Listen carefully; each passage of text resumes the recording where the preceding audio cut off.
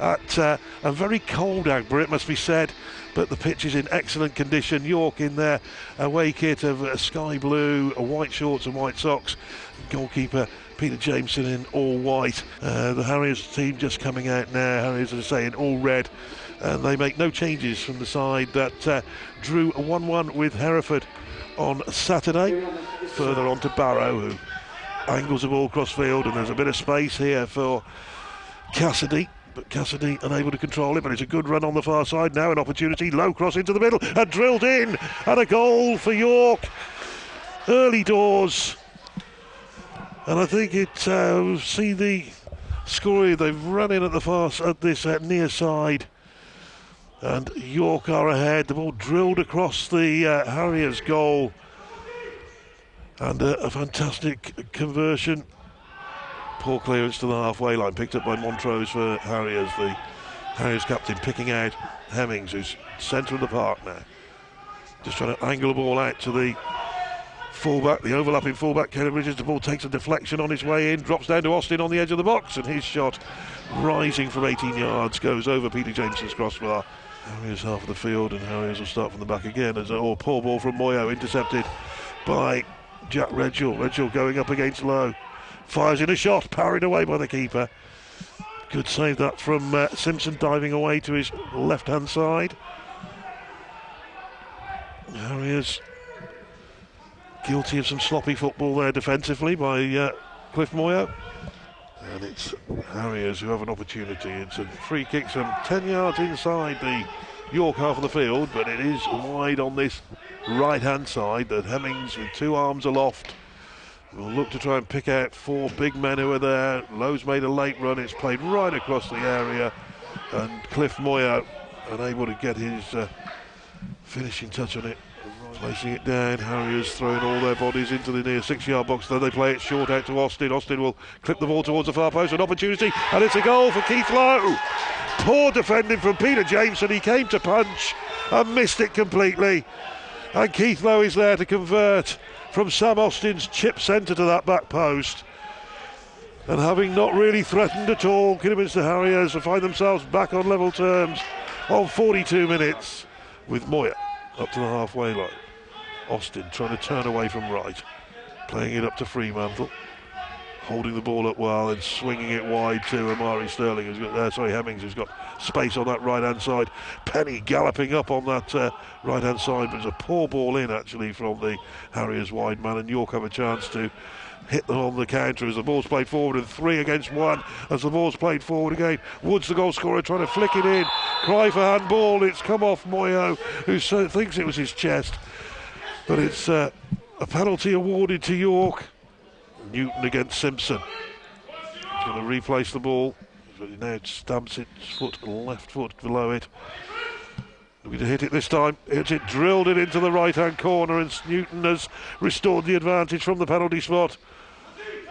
And Harriers trail by 2-1.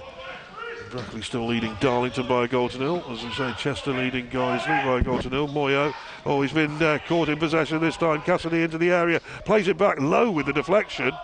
And it's Prosser, Maxwell in support.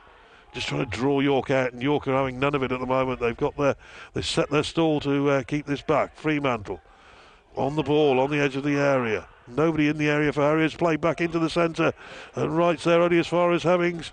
Hemmings got to get the ball onto his right foot this time. Takes a deflection, headed away by Tinkler. The ball's back in again, and then it's hooked clear. While York defending in numbers and defending successfully as the ball is away on that far side of the field, and Harriers will make their change. And it's Prosser who's coming off. Kidderminster Harriers substitution leaving the field is number 16, Alex Prosser, replaced by number 12, Jason Cowley. So changes again for Harriers. Coming in the 72nd minute, just 18 minutes for Kearney to come on. Harriers have got to turn bodies around now and start to face it back towards the York goal. And it's Hemming again, who cuts in field, right-footed cross in, flick header from Fremantle, and he's flicked it over the bar.